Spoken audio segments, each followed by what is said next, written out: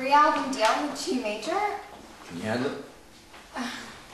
Plus media appearances, touring, but only for the Instant Star winner. Hey, when you sign, pass it to the front desk. Start off with, tell me a bit about your character. Well, my character's name is Milo, and he's a 19-year-old kind of singer-songwriter guy who enters the Instant Star competition. And he's doing very well in it, and he's just, you know, kind of becoming a new character and playing a lot and meeting new people and becoming part of the Instant Star world. So tell me about the scene you're shooting today. Well, today we're shooting a bunch of different scenes. One scene is with myself and Jude, the main character in the show, in the studio. We're part of the storyline right now is that the old Instant Star members are being paired with the new, and they're writing songs together and working together on a new project. And so I was paired with Jude, and her and I are in the studio kind of working on something, and she's busy with her album, and there's a lot of conflict going on there. How did this guest starring spot all come about?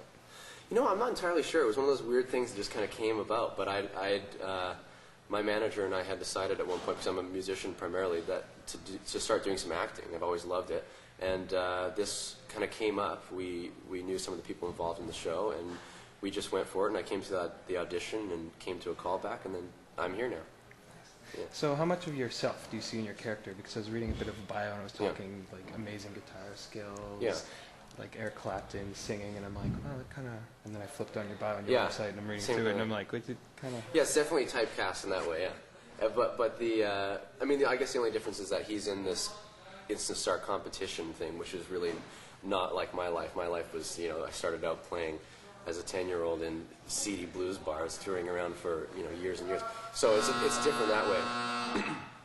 But as far as what he does and his age and kind of his personality is pretty similar to myself. So you're saying, as this character is in the competition and whatnot, does it sort of give you an insight into what, say, the Canadian Idol competitors are going through? I guess it does, yeah. I guess this show is really all about that. What does it feel like to not only have fame, but to have instant fame, to have something piled on you, you know, right off the bat, all of these things that really should take years and years to learn. You're all of a sudden, you know, it's all on you. So I think, yeah, it is giving me some insight that way. Let's get back into it. This is sort of your first big acting thing. Are you nervous at all? Not really. I was kind of a little... Yesterday when I got here for the first day, I got on set and went, okay, what am I doing here? Like I was kind of like, oh my God, I don't really belong. But after a while, it feels very normal. I was talking with someone today about how the music world and the film world are really cool parallel lives. Like they don't really match up that often, but it makes sense to do them both these days. Like they really have a lot in common, but it's also very different. It's been fun. So the biggest difference you see from your world stepping into this one is that you get all the free food you could possibly ask for. And no one seems surprised by it. So I'm always huddled over the food eating, isn't this amazing? It was, you know, just a regular day. Yeah. Well, can I have some? Bring it with me? Yeah, so I use those styrofoam things now. Were you a big fan of the show before?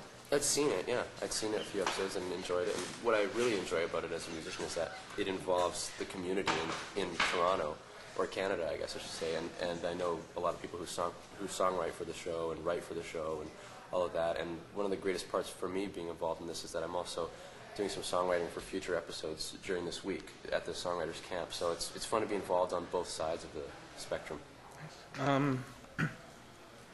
Do you see yourself stepping more in front of the camera to, say, do more of this in the future? I'd love to, yeah. I definitely do. And even just the last couple of days have kind of solidified that for me. It's very fun.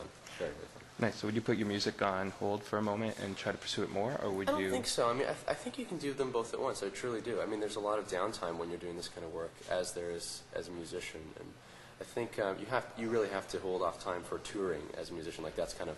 And for me, that's been my life for the last 3 years. We've been doing, you know, like 200 shows a year, and you can't do that and film at the same time. But I think you can make records and songwrite and do that, so I would always do both at once, I think.